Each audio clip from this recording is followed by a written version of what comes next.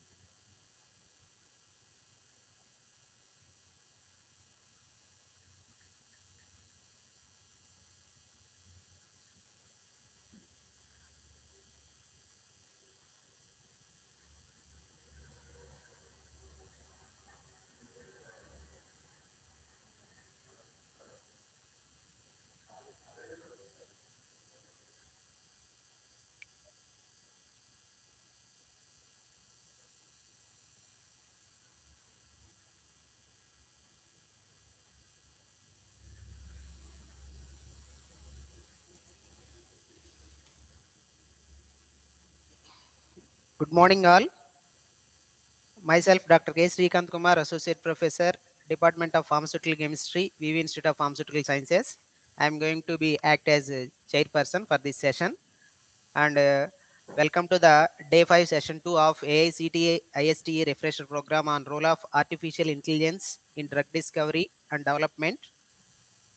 It's my privilege to introduce the resource person of this session, Dr. Aditya Abhyankar, Dean, Faculty of Technology, Professor and Head, Department of Technology, SP, Pune University, Maharashtra, India. Sir is on leave from his duties as Dean and R&D, Director, Center for Excellence in R&D, and Professor in Computer Engineering Department of VIIT, Pune. And Sir is associated as an adjunct professor with COEP Pune as research associate with Clarkson University, USA. And Sir is the advisory committee member and BOS member of many national and international universities. And coming to the educational qualifications of Dr. Aditya Abhyankar sir, sir received the BE degree in Electronics and Telecommunication Engineering from Pune University in 2001. Sir received the MS and PhD degrees from Clarkson University, USA in 2003 and 2006 respectively. Sir worked as postdoctoral fellow at Clarkson University, USA in the academic year 2006 to 2007. Sir also earned MA Sanskrit with specialization in Vedant, where Sir stood university first rank in 2011. Sir also did MBA with finance specialization and MA philosophy. Currently, Sir is pursuing his second PhD in the specialization of Sanskrit subject. And Sir research interests includes pattern recognition, signal and image processing, wavelet analysis and biometric systems. Sir has been working as PhD guide for various reputed universities. And sir has guided and has been guiding doctoral and master's degree students. And sir has bagged number of national and state awards like IEI Scientist of the Year 2011, Sir C.V. Raman 2015 award from the hands of Honorable CM of Maharashtra. Sir has contributed in national level programs for education like NPTEL at IIT Bombay. Sir holds 8 US patents, 14 Indian patents, 7 disclosures, 8 technology transfers, 5 US copyrights in his credit. Sir has more than 30 international publications and 40 international conference papers. Sir has given 25 invited talks in national conferences and 44 international invited keynote addresses in international events. Sir is the author of 7 magazine articles, 3 book chapters, 2 book reviews, 4 short letters, 8 short book reviews, and 1 book. And Sir worked as referee for 67 international journals and for 81 international conferences. Sir has been involved in number of funded research projects and consultancy activities. And Sir research has attracted funds from international agencies like IUCRC and TFRC, and also national funding agencies like DST, AICTE, RGSTP, DIT, TRTI, TDD, etc. SAR has generated research funding of 2.5 million US dollars and has created state of art of the infrastructure in the field of pattern recognition. SAR provides consultancy to number of reputed industries like Biometrics LLC USA, Vision and D Canada, Optra Systems India, BY Design Bangalore India, etc. SAR has been closely associated with the Aadhaar project and has contributed significantly in finalizing the norms and standards to be adopted across the country. And SAR is the director of Edgit Softtech Private Limited, which works in creating intelligent frameworks for pattern recognition based solutions. And SAR is the director of 2 startups, one based out of India and other based out of the USA. And with this brief introduction, now I request Dr. Aditya Abhyankar sir to give a talk on national educational policy.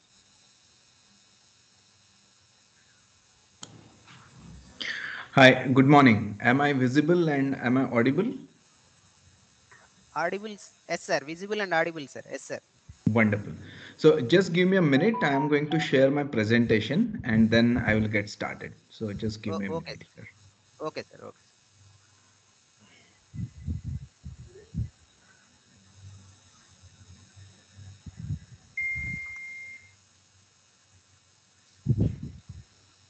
Aditya sir, good morning. Namaste, good morning, Namaste, Dr. sir. Rao. Very nice Thank to you, see sir. you Nice to and see you, meet sir. you Thank you. virtually though. Yes, sir. Exactly, sir. Yeah, very pioneer in national education policy, sir. That's why we have chosen you. Luckily, we got your session. Yes, sir. My honor and pleasure, sir. Yes, sir. Thank you, sir. Please go ahead, sir. Thank you. Yes, yes. Just give me a minute. I'm going Yes, to sir.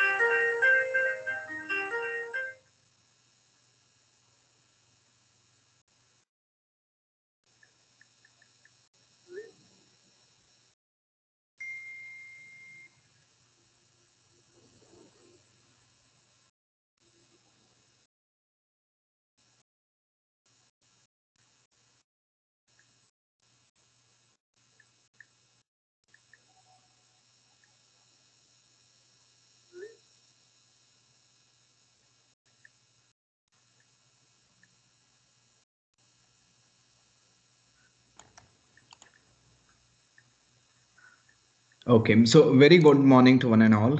I have shared my presentation, and can you please confirm that my presentation is visible to you?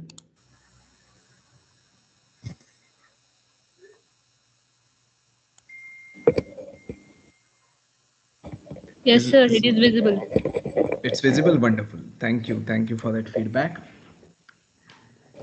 And you can see me and hear me without any issues, without any problems, right? Yes, sir. Wonderful. Thank you so very much. So a warm welcome to all the participants and a very good morning to one and all. At the outset, I truly wish and hope that all of you who have joined this call digitally, you are safe and healthy with your family members and with your loved ones. This third wave of pandemic is probably going to result into an endemic, and very soon this pandemic will be over and we'll be able to conduct these sessions in physical mode, and we'll be able to get back to normal very soon.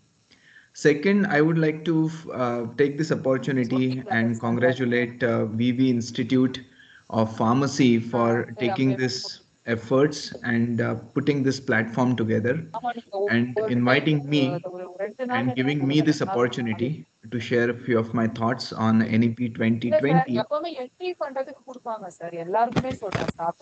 I think someone's mic is on. Dear participants, please mute. Sir, I muted the mic. You continue. Okay.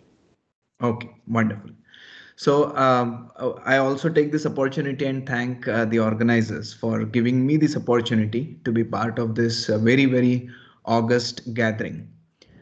This is the most opportune time, in my opinion, that we'll be discussing about the role of NMP. We all are academicians. We all are professors. And since this particular workshop also discusses about artificial intelligence and the role of using Industry 4.0 nitty gritties towards bringing out nuances out of our own research work, it's extremely crucial for us to understand how the new education policy, the National Education Policy 2020, is going to act as an enabler, and it is really going to empower we, the academicians and the professors, if we understand the power of this policy. And that's what I intend to do in my talk today. This talk is going to be very informal kind of a talk, and that's why my request to all the participants is think on what I'm trying to tell you and feel free to post your questions in the chat box. Please help me convert this monologue into a dialogue. Let's brainstorm, let's think about the issues together, and let us see if we can form consensus towards the end of this session. Let's get started. I have titled this talk as NEP 2020 and Research Whereabouts. And this is because I don't want to discuss the NEP policy in its nuts and bolts. However, I really want to discuss this policy in its spirit. And if we can understand the spirit, then we should be able to make some sense out of this policy. The first and foremost question is, what is so special about this policy?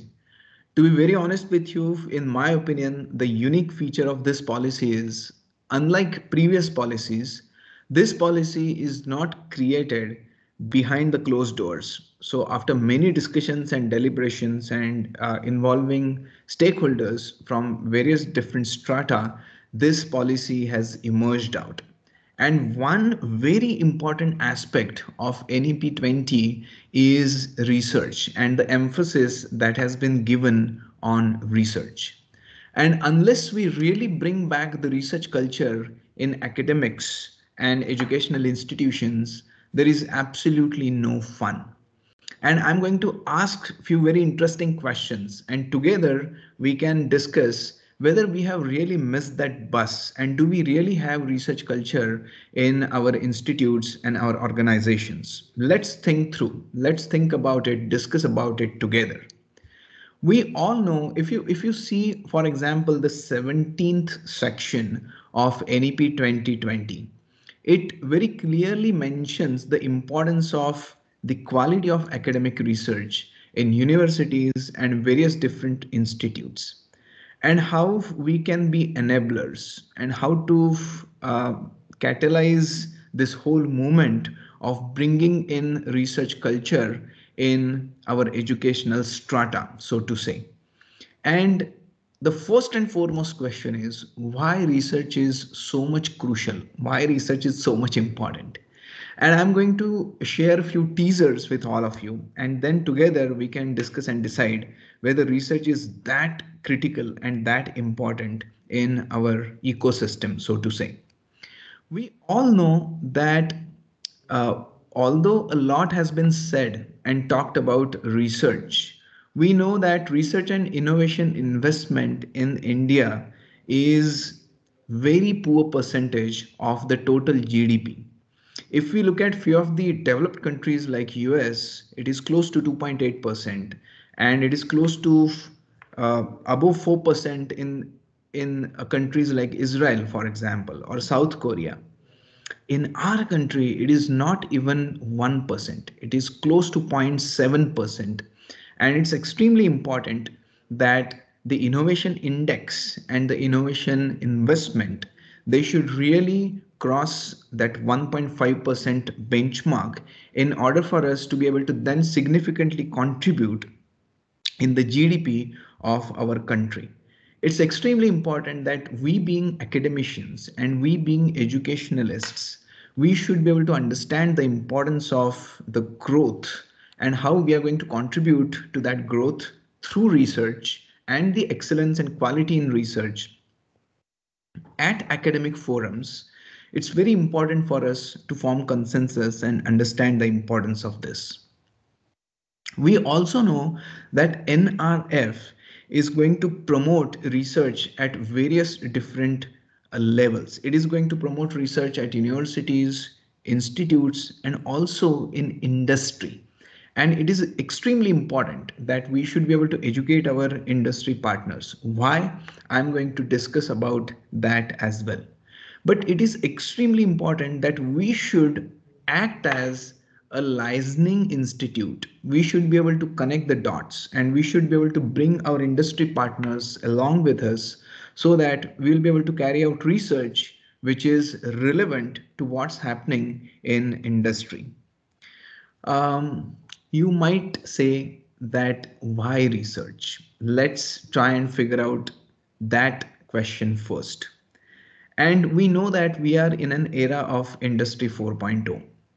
And when it comes to Industry 4, industry and academia, they always go hand in hand. So we also have Education 4.0 that's happening in academics. That's not written anywhere, that's not documented anywhere, but in a very subtle manner we also have education 4.0 that we can sense around us in academia. And we know that in industry 4.0 the whole focus shifted from scaling to skilling, and there is some history behind that. And the historical fact tells us that the European market, they really wanted to counter the dominance of Chinese market in terms of mass production. And that's why the scaled industry, they wanted to shift it from scaling to skilling, so that every single product will be different. Every single product will be unique, and there'll be huge scope for skilling and innovation. That's what Industry 4.0 truly and essentially indicates. And if we really want to survive in this era of Industry 4.0, the only key that lies with us is being adaptive. We should be able to agile enough in order to be able to face the challenges of changing demands from the market. And when the market changes, the reflections are also sensed in education and academia. And that's why we professors should also be ready to adapt quickly to the changes. And for doing this, three Ks are extremely important. The first one is know what, leading us to knowledge, know how, leading us to skill sets, and know why, leading us to vantage. And if we are smart enough, then we can convert that vantage into an advantage. And for all of this, again, questions which begin with why are always very interesting questions to answer. If you compare the questions which begin with why to other questions which begin with what and how and when, then these are very simple questions. If I ask you what happened in the men's singles final Australian Open yesterday, the answer is simple. Rafael Nadal won and Daniil Medvedev lost. If I ask you when did that happen, you can tell me the date and time of yesterday. If I ask you how did that happen, you can tell me it was a five setter, you can tell me the score. But if I ask you why did Nadal win and why did Medvedev lose, then every one of us can have our own analytical pieces and we will have our own perspectives. And that's why questions which begin with why are always interesting questions, and the answers are not singleton. There are multiple folds, and as we keep unfolding these different layers, very interesting analytical pieces would emerge out. And that's why questions which begin with why are always searching questions leading us to research. And that's why there is a lot of emphasis on research in NEP 2020. We also know that this is the most opportune time we are discussing this because a lot has been said about innovation, incubation, and entrepreneurship. This is the most opportune time. Previously, we had very interesting policies like Stand Up India and Make in India and Digital India. And now that is very strongly supported by NEP. NEP gives us a lot of flexibility, a lot of freedom without compromising the academic rigor, but it really provides us a lot of flexibility and freedom. And why that flexibility and freedom is required, we are going to discuss that with the help of a couple of very interesting examples. But that freedom and flexibility is indeed essence of any academic strata. We also know that entrepreneurship cannot happen unless we have an ecosystem in place. And that's why the challenge lies in converting the thought process from not working to networking. It's extremely important. And we have realized the importance of that. And that's why in academia, we are bringing in the complete setup of mentors who are both technical mentors as well as business mentors. We have realized the importance of IP management, intellectual property, how to create patents, how to have copyrights, how to convert these patents into commercially tangible propositions, how to do licensing, how to do the complete technology transfers, and so on and so forth. So there is a lot of awareness about our IP creation in educational sector now. And the base of that is creative thinking and smart approach. And yet, after having all of this in place, we know that there is not even 1% of the startups who will eventually survive and they will become success stories. So why majority of the startups they don't take off? And one of the reasons why this happens is because there is lack of research culture. And if we really want to have more success ratio in our startups, if we really want to have a very strong foundation on which these young budding entrepreneurs they can then have their building set up, it's important to bring the research culture back in academia. Now you might say that why are we discussing this so much? We already have research culture. Majority of our professors are now PhD holders, and our PhD programs are so strong, and there are so many PhD guides, and there are so many institutes across the country, and we are producing so many PhDs and so many masters and theses and dissertations. But do we really have research culture? That is the question. And To be very honest with you, in my opinion, research is no more a luxury. It has become an absolute necessity. And what do we mean by research? So, when I say research, I'm not strictly and only talking about the very structured academic research that typically happens. You have to publish papers and come up with legitimate white papers and patents. I'm not only talking about that. Sure, that's one important part of it, but that is not everything. What I really mean by research is your bent of mind. And once a researcher, always a researcher.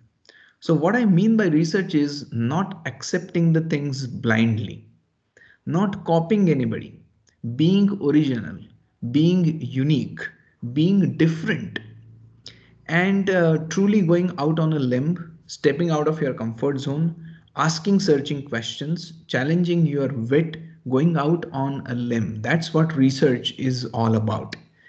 And do we really get enough opportunities to do research in academia? If you rewind and go back to first standard, and if you remember what we have done from first standard to 10th standard, we do exactly what our peers do. So not a single opportunity to be unique, not a single opportunity to be different and original. And we are not asking for too much because we all are born original. We all are born unique. We have unique fingerprints. We have unique faces, unique voice, unique speech, unique gait, unique keystroke dynamics, unique hand geometry, unique skull size, unique shape of the ears. Everything is unique. And then the education um, creates copiers out of us. We start copying each other's patterns so subtly, and eventually we lose this art of doing independent thinking. In research, ability to think independently, ability to think without anybody's support is the key. And somewhere we have lost that art. And if we really want to understand what is the meaning of research, I will share a very funny but very interesting story with all of you. And this story is taken from Plato's literature. So you must have heard of the trio of philosophers from Greece, where Socrates was the ultimate guru and Plato was his disciple, and Plato's disciple was Aristotle, who went on to become the guru of Alexander the Great. So Plato is the connecting link between Socrates and Aristotle. And Plato has written a number of brilliant books. And one of his books is The Republican. And I have taken this story from that particular book. So this story is about two friends traveling in a desert. And out of the two friends, one is a blind fellow. So unfortunately, that person cannot see. And the other one is a normal fellow, just like you and me. And while walking in the desert, that normal fellow says, "Oh, for a cup of milk." See, if you're traveling in a desert and if one feels thirsty, one should not drink water. Otherwise, you will feel even more thirsty. That's why people drink milk. So he says, "Oh, for a cup of milk." And the blind friend poses a question. He says, "My dear friend, you are saying, oh, for a cup of milk. Now, cup, I know, I have sensed it, I have touched it. But can you please help me understand what do you mean by milk?" And this normal friend says, "Oh, it's very simple. Don't worry. I will explain it to you." And he answers back saying that milk is a kind of white liquid. And the blind friend again poses a question. He says, "Liquid, I know, I have sensed it, I have touched it. But can you please help me understand what do you mean by white? The only color I know since my birth is unfortunately black. So can you please help me understand what do you mean by white?" And this friend of his, he says, "Oh, it's very simple. Don't worry, I will explain it to you." And he answers back saying that white is the color of swan's feathers. राजहंस नाम का जो पक्षी होता है उसके पंखड़ियों का जो रंग होता है that is white. So see, instead of simplifying the things, he is unnecessarily complicating it. Maybe he was a professor in one of the institutes. That's just on the lighter vein, but I'm sure that all the professors who have joined today, we believe in simplifying complex things. But he says that white is the color of swan's feathers. Now the blind friend again poses a question and he says, feathers I know, I have sensed it, I have touched it. But can you please help me understand what do you mean by a swan? And now this normal friend realizes that there is a counter question coming back at him for every possible explanation that he is giving. And that's why he realizes that this is not as simple as he would have thought of. So this time he thinks for a while and says that swan is a bird with a crooked neck. And the blind friend again comes up with a question. He says, neck, I know, even I have a neck, but can you please help me understand what do you mean by crooked? And now this normal friend really gets irritated. So what he does is he stretches out hand of his blind friend and he says, this is what I mean by straight. Tell me, do you understand? The blind friend says, yes. Then he bends that hand in between and says, this is what I mean by crooked. Tell me, do you understand? And the blind friend very calmly answers back saying that, oh, now I understand what you meant by milk. So just see from where they started and where they ended. The story is interesting, but what we can derive out of this story is even more interesting. So what can we conclude out of this story? Don't walk in desert. Or if you are walking in a desert, don't have a blind friend by your side who is pestering you with all crazy questions. Not really. That's just on the lighter vein. What we can really conclude out of this story is many times, many of us are as blinded as the normal fellow in this story, with our preconceived notions, with our own sweet areas of biases and ignorances and negligence. And research is one platform where no question, no inquiry is a stupid question and stupid inquiry. There is potential in every question. We can get rid of any and every kind of a shackle. And that's why research allows us to think freely. That wilderness in thinking is extremely important. And many times that formal structure, the formal academic structure, it doesn't give us enough opportunity to think freely. And research is one platform where we get that opportunity. We can think freely, we can explore areas that we haven't explored before, and no question is stupid question, no inquiry is silly inquiry. And the most important thing that happens due to research is it helps us build differentiating characteristics. It's important to be different. It's important to be unique because we are born unique. And unless we develop our own perspective, unless we develop our own style of thinking, as professors, it's very difficult for us to survive in this era. Because just imagine, because of COVID, now everything has gone digital. There is literally hitting of a fast forward button. What otherwise would have happened in 5 to 6 odd years, that has literally happened in 5 to 6 odd months. All academic institutes, they have started using LMS and Moodle and MOOCs. So just imagine if I'm teaching a course on machine learning, there are so many courses available on internet. So why my students, they'll be interested in listening to what I'm telling them unless my explanation, my insights are original. They are my perspectives. And you will not be able to develop your own perspective unless you are doing research. So, the biggest boon that we get out of our research is it helps us create differentiating characteristics. Our independent thinking, our ability to think through, our ability to think in a very different manner, adds to the perspective, and that's what is really important. And unless we bring that on table, our students, they will not feel like um, listening to what we are trying to tell them. And that's why for faculty members particularly, it's very important to have these differentiating characteristics with you. I'll skip the fourth bullet point, and uh, the importance of differentiating characteristics is not limited only to individuals, but it is going to also have its impact at national level.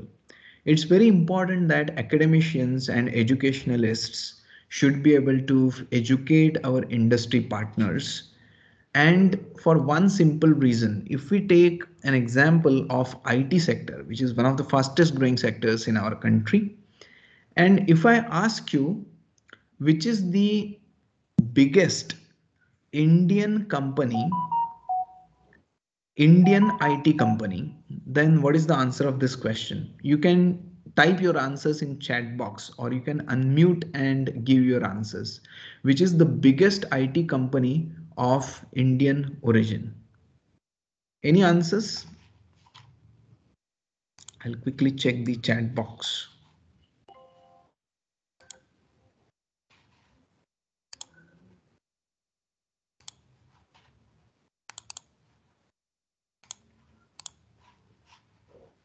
So do you have any answers for this?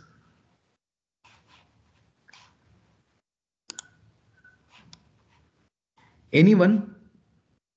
Which is the biggest IT company of Indian origin? That is the question.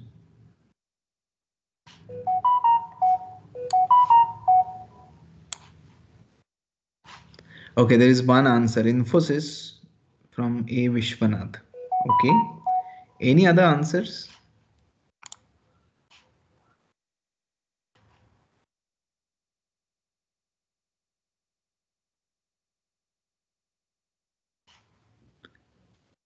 Okay. From chairperson, we are getting answer TCS. Lovely. So at least there are two good answers. Thank you. Thank you for that. And I hope you are still able to see my presentation. So the answer of this question is TCS. It is Tata Consultancy Services. Infosys is the second largest company, and Wipro is the third largest in terms of its volume. And then we also have Persistent Systems and Zensar and KPIT, and there are so many other IT companies of Indian origin. And the biggest one is TCS, and it does not stand for tea, coffee, snacks. It stands for Tata Consultancy Services. So we are saying it loud and open that we are into providing services. From services to solutions to tools to frameworks to applications and finally into products, it's a long, long journey. And unless we really bring back the research culture, we will not be able to produce product companies in our country. And that's why it's extremely important that we should bring back research culture in academia, so that eventually it will lead to having good sound product companies in our country. And for that also, it's extremely important. I'll just share a parody that was created. You might ask me this question, that why are you talking so much about differentiating characteristics? In 1971, I don't know how many of you watch Hindi movies, but I mean, this is just on lighter vein. So in 1971, a movie came out, and the name of that movie was Bandhan, and it was a nice family drama. And the hero's role was played by Jitendra, a very popular actor of 60s and 70s and 80s. And his mother's role was played by Durga Khote, another veteran actress. And in one of the scenes, the hero comes running back home and says, "Ma, main BA pass ho gaya." He tells his mother that now I am BA, Bachelor of Arts. And the mother becomes so happy that immediately she cooks gajjar ka halwa. And this is because in 1971, BA was equivalent to settling down in life, license to getting married to heroine of the movie, and it was good enough. Now, if they make a remake of that movie in 2022, and they will, right? Because they have ran out of stories and they are remaking all the olden golden movies. Uh, and if the hero comes running back home and says, "Ma, मैं BTech pass हो गया. Now I am an engineer." We are talking about smartphones and smart cities. So super intelligent moms. No gajjar ka halwa. The first question will be, campus hua kya? And if the poor hero says, yes ma ho gaya, still no gajjar ka halwa. The next question will be, package kitna hai? And if the hero comes up with good package, still no Gajjar ka halwa. The next question will be, what are the plans for higher education? GRE, MAT, ZAT, PAT, CAT, and there are so many opportunities. And the questionnaire will go on and on and on, because just imagine in 2022, how many institutes do we have in our country, and how many graduates and postgraduates and PhDs are we producing? And there is literally a rat race out there. And unless and until we have differentiating characteristics, our own perspective, our own independent thinking, it will be very difficult for us to survive. And that's why doing research, like I said before, is no more a luxury, it has become an absolute necessity. Having said that, we need to accept this with a pinch of salt.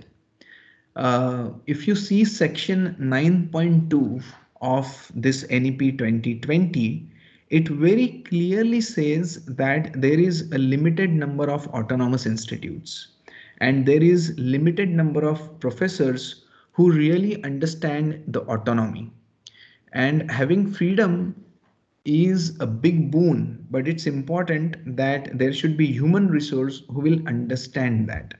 And as a consequence of that, there is lesser emphasis on research in majority of the universities and colleges, and there is lack of competitive peer reviewed research funding across disciplines. This is what NEP very clearly states and very clearly brings out.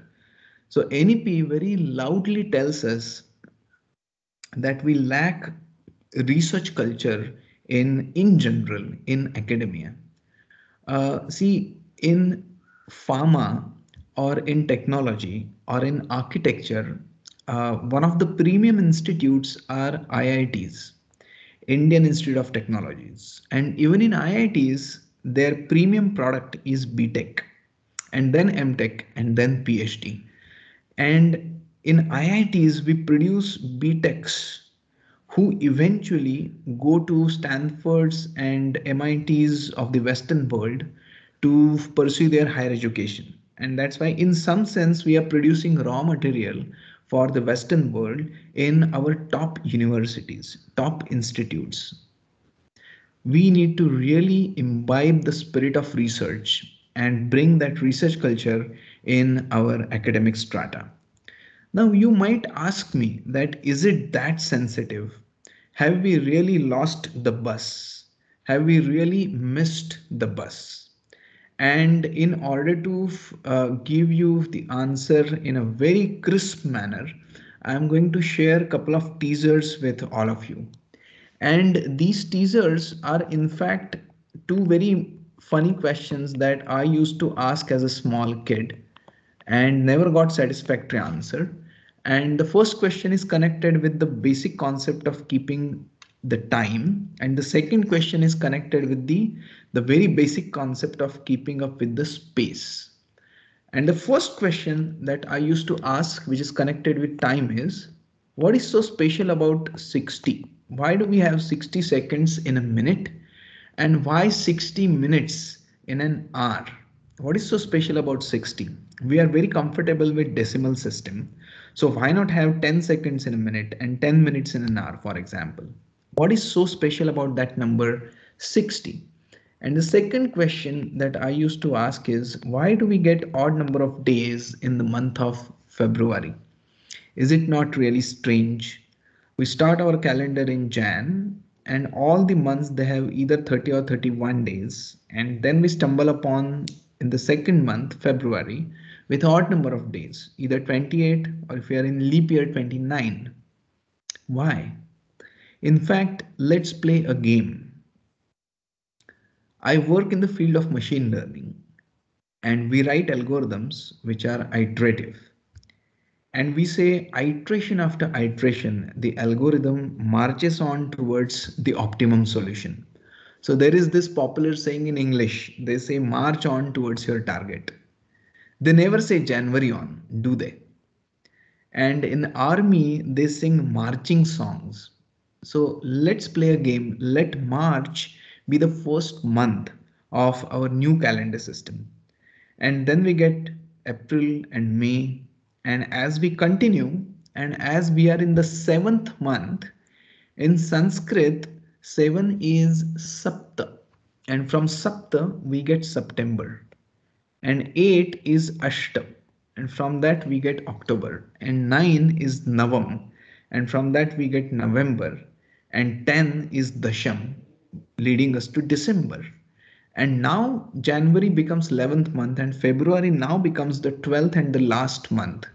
So now it makes sense to have odd number of days in Feb, provided we start our calendar in March, and then I'm doing that adjustment in the last month of my calendar.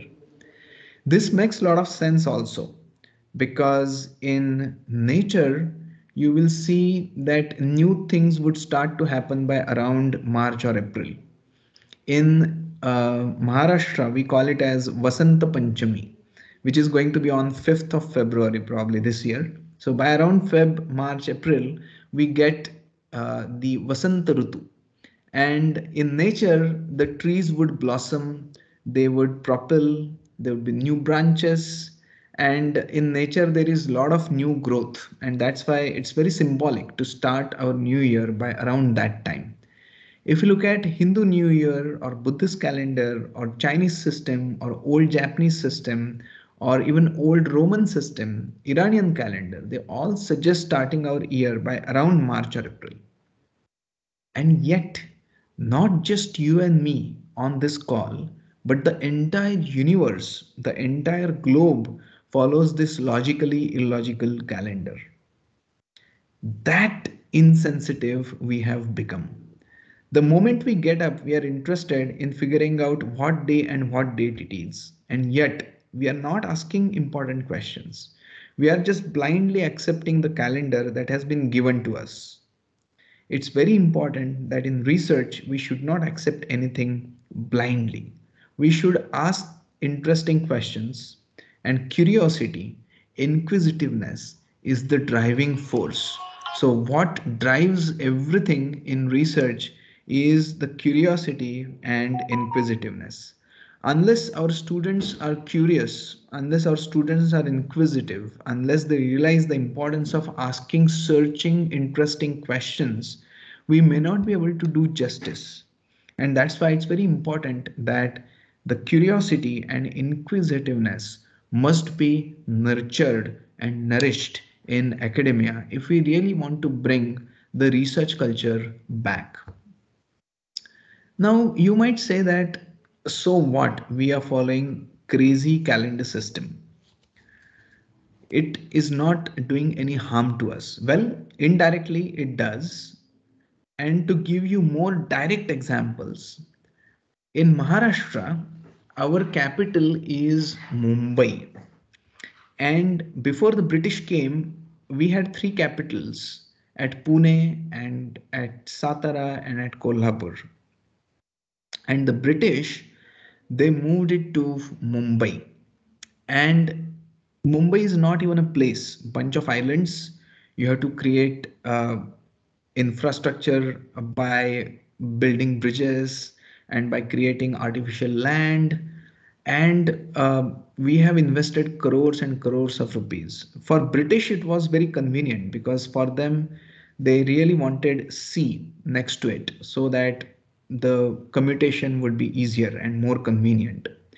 But after the British left, we could have moved the capital back to Pune or Kolhapur or Satara or whatever place it could be.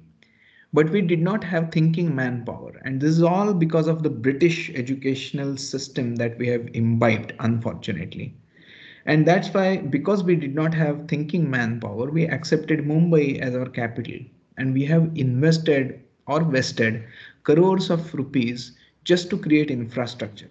And after doing all of this, 4 hours of rainfall for 4 inches, good enough to paralyze the city for a good 4 days. You might be reading this in the newspaper. The Mumbai traffic gets completely jammed and blocked for 4, 5, 6 days.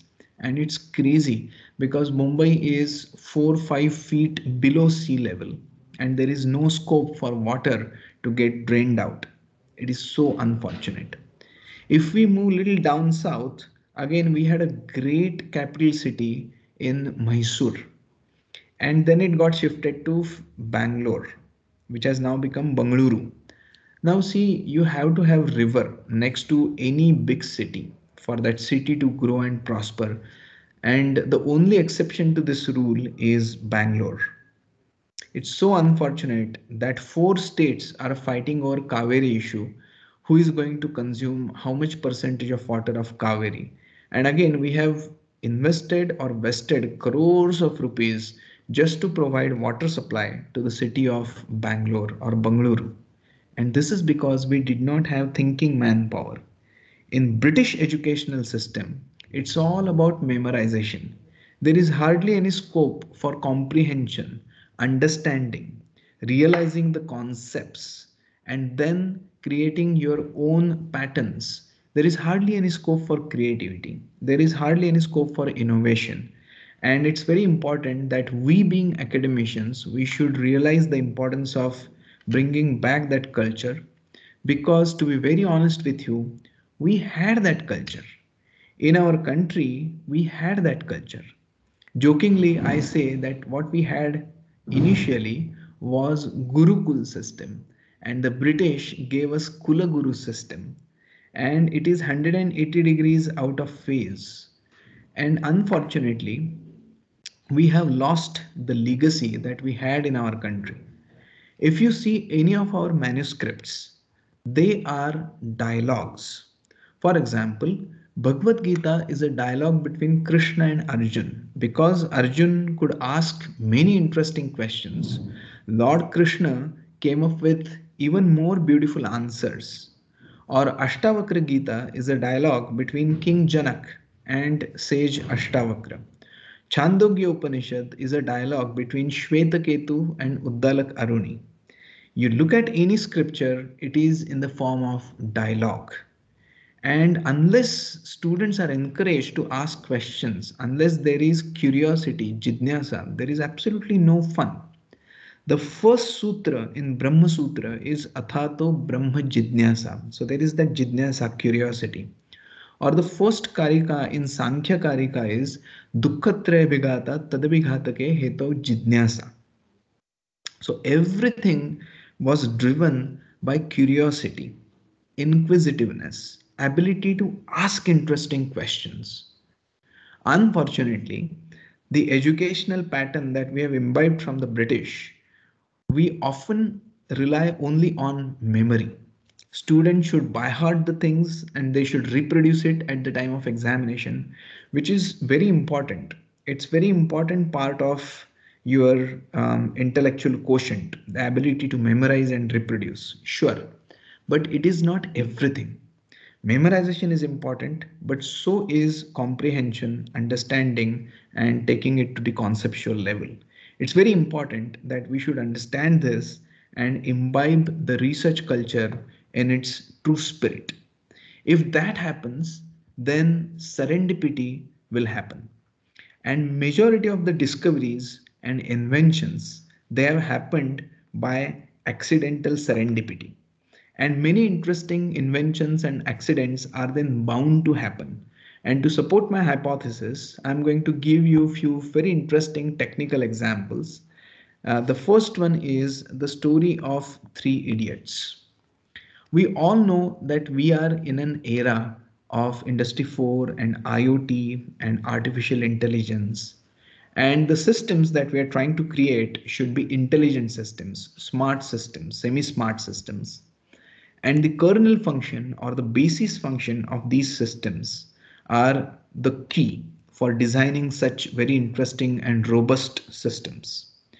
And we know majority of the times it is the Fourier transform that has revolutionized many of the solutions that we see in the modern era. And if we really try and understand how Fourier transform works, then Dr. Fourier was trying to excite a known linear shift invariant system with a complex exponential kernel E with a known independent variable, let's say frequency omega 0. And then he realized when that happens, then what comes out of the system is the same function. And such functions which emerge out by only getting scaled up or scaled down are what are known to us as eigenfunctions. So he has already said and proven that complex exponential is the eigenfunction of any linear shift invariant system, and all the instantaneous values of k eigenvalues they eventuate into giving us the discrete Fourier transform. So this is one way of realizing and understanding Fourier transform. But the question is, what is so special about this constant E? And we know that it's an irrational constant. But if we approximate it, then approximated value of this constant is 2.7183. And we might pose this question, come on, this is not a very handsome constant. It's not a very good looking constant. Instead of that, my name is Aditya Abhyankar. So I will give you a very handsome, good looking constant. AA is equal to 3. And instead of using this complex exponential, let's start using my constant. Will that give us the complete legacy of transforms? The answer of this question is no. So there has to be something very special about this constant E. And to realize that, I'm going to run you through story of Three Idiots. Um, but not this story, because probably you have already seen this story. But again, in my story, there are three idiots, and by idiots, we mean genius scientists. But my story took place in 16th century. So it's not a color story. It's a black and white story. And so you have to traverse little backwards in time with me. And the first idiot, the first genius in this story is not R. Madhavan. So all R. Madhavan fans, please pardon me. But the first genius in this story is Dr. Bernoulli, Jacob Bernoulli. And Dr. Bernoulli was trying to help out his banker friend, and he expanded upon the existing formula of compound interest 1 plus 1 upon n bracket raised to n, and he said let's apply limit so that n tends to infinity. And you can actually do this in MATLAB quickly, and you will realize that it saturates to an approximated value of 2.7183. So a case of accidental invention, accidental discovery. Accidentally, he was able to invent this constant. However, it remained unutilized for close to 50 odd years. And that's where comes the second idiot, the second genius in this story, whose name is Euler or Euler. And he gave us Euler's identity, which was e to the power I pi is equal to -1. And in engineering, we use the derived version of this identity, e to the power I theta is equal to cos theta plus I sin theta. And this essentially means that if you have exponential curve, then any point on this curve, if you draw the tangent, the slope of the tangent matches with its y-intercept. So any point can be disseminated equally along x and y axis provided they are orthogonal, just like cos and sine with a phase difference of 90. And because of this very interesting invention, all the transforms are orthogonal. And then obviously the most genius of the three, Fourier, who was thinking about only sine waves and cos waves. And he gave us the complete structure. If you have periodic signal, Fourier series, aperiodic signals, Fourier transform. So it is the culmination of thought process by these three genius scientists that we have the complete legacy of transforms. A case of serendipity. Accidentally, they were able to invent this. So research happens by apparent accidents, and unless we allow enough openness and freedom and flexibility in academia, we won't be able to have these accidents. I will give you just few quick examples. Google. Today, Google literally knows everything about every one of us. And it happened by serendipity. When two research scholars, PhD scholars from Stanford University, they came together and started Google. And today, all the modern business propositions are data driven. By the way, I just have a quick question for the organizers. How much time do I have? Another 10, 15 minutes? Up to 12:45, sir. Okay. So I have another 20 minutes, 25 minutes. Yes, sir. Yes, sir. Okay, wonderful. Thank you. So I will also share with you my own experience at Google. What happened? Uh, I was very fortunate. I went to MIT Boston for pursuing my master's. And then in 2000, I did my summer internship at Google. And I could not understand their business model. I'm talking about 2000. It was an era of Y2K. Many of you may remember this. People were talking about Y2K and the whole computing is going to collapse. And Google was the only company who announced that we are using grid computing. And overnight they became popular. Um, so in 2000, I went to Seattle to do my internship at Google's headquarters back then. And what I saw was sprawling campus of 600 odd acres, and they had some 70 odd buildings. Every building was 7 storied, and there were human beings like you and me in just one of those buildings. In all other buildings, they had state of the art servers, and they were crunching the data in and out from across the globe. Trillions of dollars of investment, and I could not understand their business model. Trillions of dollars invested, and what was the product of Google as a company? Google.com. I'm talking about 2000. A harmless platonic search engine, which was apparently free for everyone to use. They will never charge you 1 rupee or $1 or €1 if you want to search anything on Google. So apparently it is free. So trillions of dollars of investment, and the product that emerges out of company google.com, the search engine, is free for everyone to use. There are no irritating pop-up advertisements. In those days, the contemporaries were Yahoo and Rediff and Hotmail, who were also news dissemination portals, but Google was never a news dissemination portal. So how Google was able to generate their revenue and profits, it was not clear. And there were only two possibilities. A, either they were saints and godly sent people, I mean, they were doing this for the betterment of mankind, which was obviously not the case. Or two, there was a very shrewd long term business plan that was hidden beneath. I think someone's mic is again on. So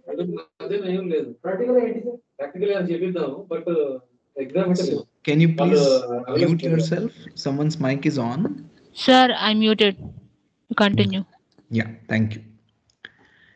And so I simply could not figure this out, how they are earning their revenue. And slowly and gradually, I started realizing it. And in fact, if we take a snapshot of what Google has done to us in last 20, 22 odd years, probably we will understand and realize what's happening. So in 2000, they announced that we are using grid computing and they became very popular. In 2001, a very unfortunate incident took place, 9/11. The Twin Towers were brought down, a terrorist attack. By the way, this was the same day, 9/11, when in 1893, Swami Vivekananda uttered his golden words in All Religion Assembly at Chicago, Sisters and Brothers of America. The same day, unfortunately, the Twin Towers in Manhattan were brought down. And people were searching about it on Google and they could not find anything because Google was not fed live in those days. So immediately in 2002, they introduced Google Live. So now if there is a cricket match going on, you can follow it live on Google. So all the data is fed live for Google. In 2004, they introduced the concept of comprehensive search. So if you type in Aditya Abhyankar in one single click, you will be able to uh, figure out everything about me, my videos, my images, my papers, my patents, everything. So it's called as comprehensive search. In 2006, they leveraged upon already existing concept of IoT, Internet of Things. In 2008, they introduced the concept of semi-smart gridding.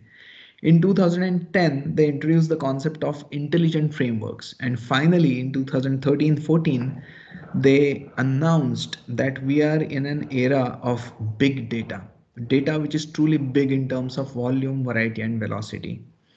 And today, Google literally knows everything about every one of us. Where do I stay? Where do I work? Which is the route that I take to go to my workplace from my home? All majority databases are connected to Google. Cheaptickets.com, yatra.com, bookmyshow.com. Majority of our bank accounts are connected with Gmail accounts. So Google knows which banks I have my account to. Google knows which movies I like to go to. Google knows what are my preferred destinations for going with my family or for my business. Google literally knows everything about every one of us. Google also knows our digital footprint when it comes to shopping, because Flipkart and Amazon, everything is connected to Google. Google literally knows everything about every one of us. We use Google Maps. So gone are the days when kids they used to ask their parents, and students they used to ask their teachers, and colleagues they used to ask questions to their peers. For all of us now today, our best friend is Google. And so much so that in English it has become a verb. We say Google it. And for all of us, our best friend is Google. And that's why there is a concept called as SEO, search engine optimization. And even when we are surfing casually on internet using Google, and if we click on something very casually, that gives them back huge amount of revenue through SEO or search engine optimization. Google could do this because they have a very strong research team. They were ahead of their time. They could create their own market rather than relying on the existing market. And this is possible only if you have a very strong research culture in our organization. If we really want to have product companies like Google and Apple and Microsoft and Dell, it's important to bring back that research culture. Otherwise, we will only have service culture in IT.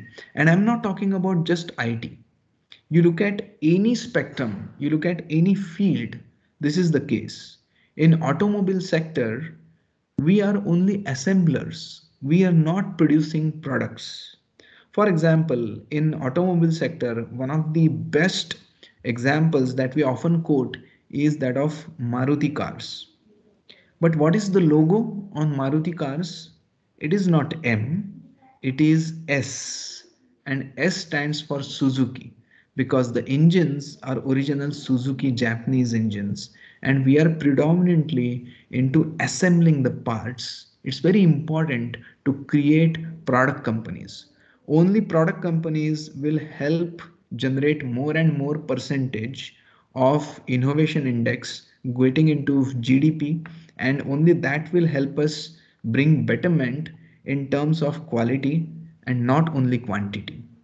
It's important to understand this significance of having product companies in our country, and Google is the perfect example of that. I'm going to share a few more interesting examples with you, and then probably I will stop. You must have heard of this genius scientist. His name is Ron Jen. He was a chemist, and he had broken marriage.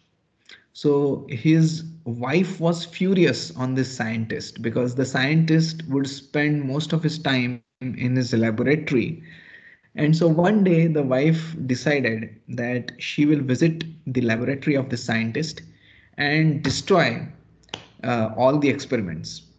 So the wife of this genius scientist came to his lab and she started destroying his experiments, and accidentally her hand fell on one of the radioactive materials. And when that happened, it was a accident, apparent accident. And when that happened, the first modern X-ray image picture got captured. You can Google about it. You can also see the wedding ring in the one of the fingers, and this is hand of Ronjan's wife. But research is not just about doing your work, it's also about honesty, integrity, and transparency. See the character of this genius scientist. They say personality is what you have when everyone is watching, and character is what you have when no one is watching. And see the character of this scientist. He said, I really don't know what kind of rays are these. And in mathematics, if we don't know anything, then we typically use x to indicate that it's an unknown variable. So he said, let's call them some rays X rays. And even today, we call these rays as X rays. He could have very well said that, hey, these rays are invented in my lab, so they should be named after me. So they should be called as Rontgen rays or R rays. Why X-rays? But see the honesty of the scientist. And he said, I really don't know. I haven't done the characterization. So let's call them as some rays, X-rays. Another case of serendipity and apparent accident, and how the scientist was able to um, invent something accidentally. This is a very interesting example from our own country, the great Ramanujan, a genius scientist, a genius mathematician from the southern part of our country. And he wrote letters to many mathematicians in those days. And this was one of the very famous riddle in those days. 1 plus 2 plus 3 plus 4 plus 5 plus 6 plus 7 going all the way till infinity is equal to what? And the common sense tells us that it will be infinite because we will keep adding the numbers and it goes all the way till infinity. So it has to be infinite.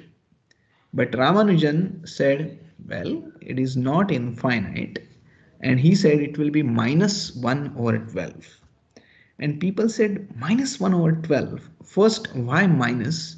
And why 1 over 12? And today we know that he was really ahead of his time. And there is a hypothesis, it's called as Riemann's hypothesis. If you are interested, read about it. It's a very interesting piece of work. And in Riemann's hypothesis, there is a special case. If you plug in zeta value to be equal to minus 1, then you actually get this answer. So what Ramanujan proposed is a very special case study of plugging in zeta is equal to minus 1 in Riemann's hypothesis. And today we admire and appreciate the beauty of this apparent accidental invention. Another case of serendipity. This is an interesting story that happened in United Kingdom in London. Here is a lord and he was very popular in London. And one rainy evening he went out for a stroll in his chariot, and his chariot got stuck in a mud. And there was a farmer who was staying by in countryside, and he came to the rescue of this lord, and he was able to pull the chariot out of the mud. And the lord was overwhelmed, and he said, my dear farmer friend, I want to help you. And the farmer said, don't worry, I mean, I haven't done much. And the lord said, no, I insist. Please tell me, how can I help you? And the farmer said, if you really want to do something for me, help educate my son. And the Lord was very happy, so he took the responsibility of educating the son of this farmer. The son of this farmer went on to become a popular scientist later on. He got well educated and then he became a very popular scientist. And he had invented a drug which was not yet tested and it was not yet certified. And see how life comes back full circle.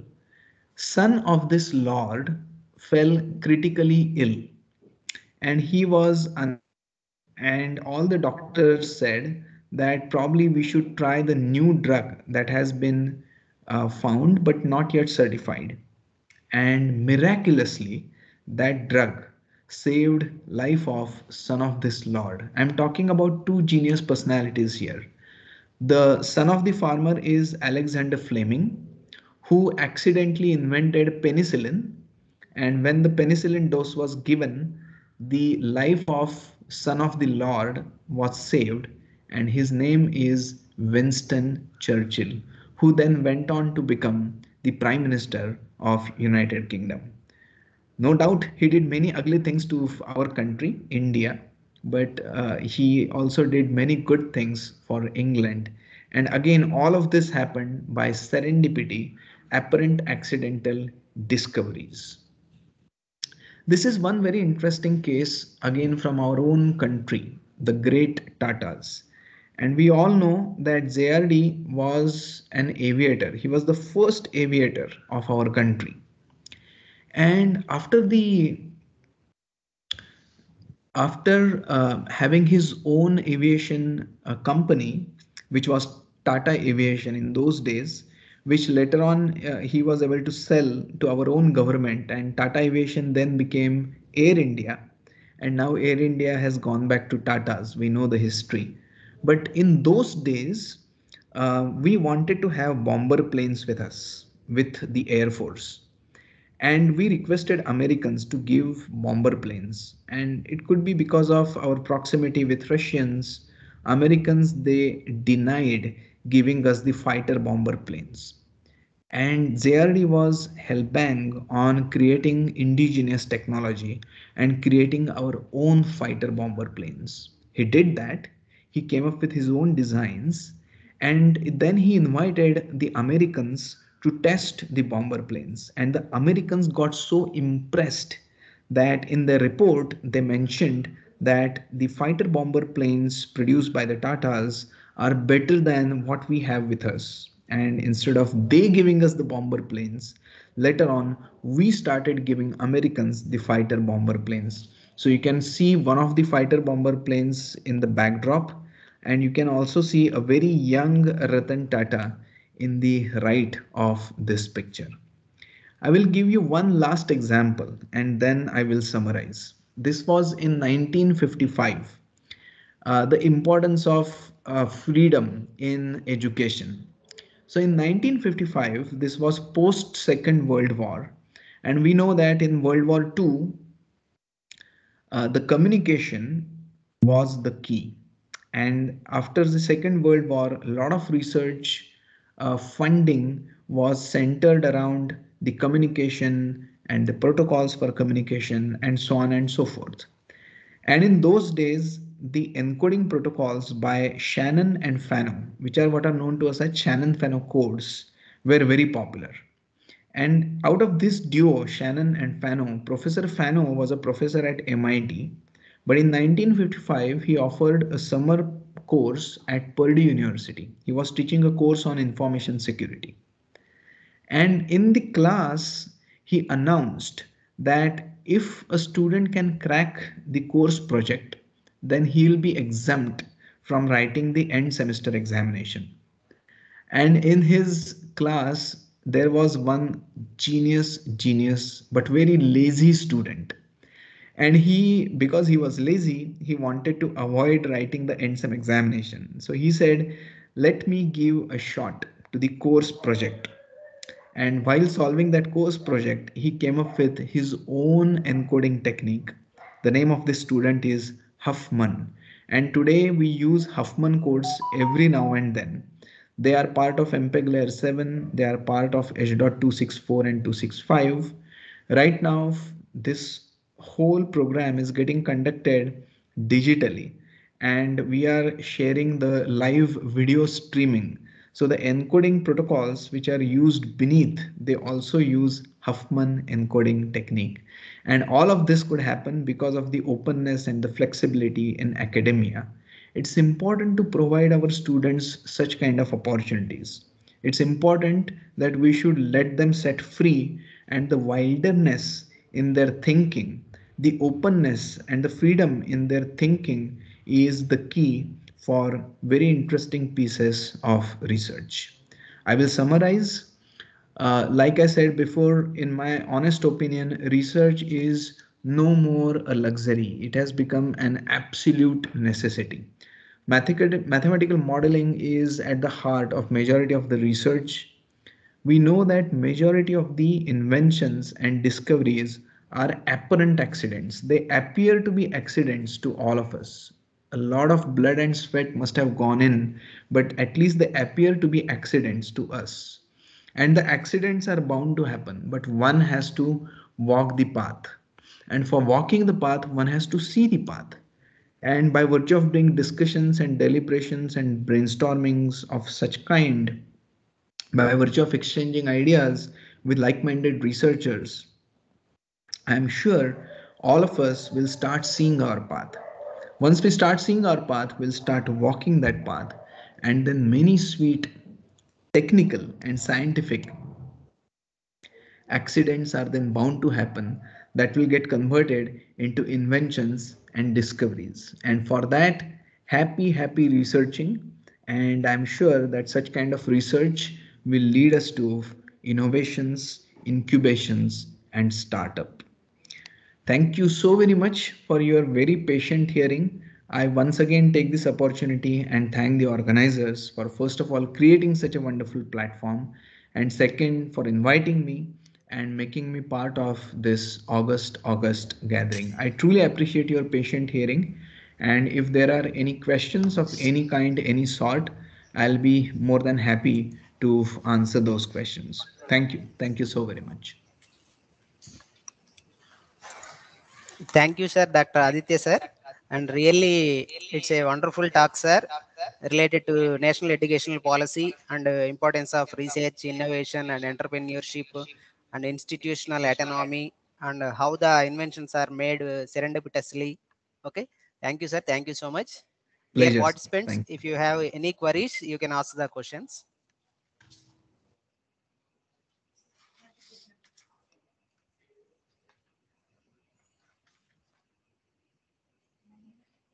Any questions from the participants?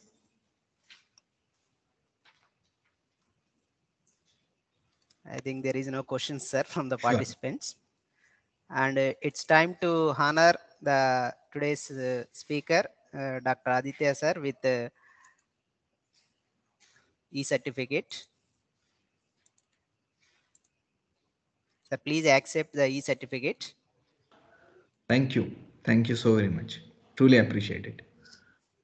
Thank you, sir. Thank you. It's our pleasure, sir.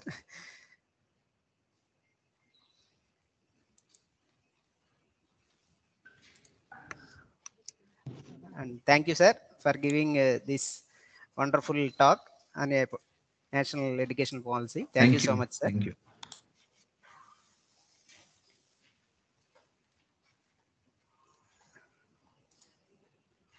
And this is informed to all the participants.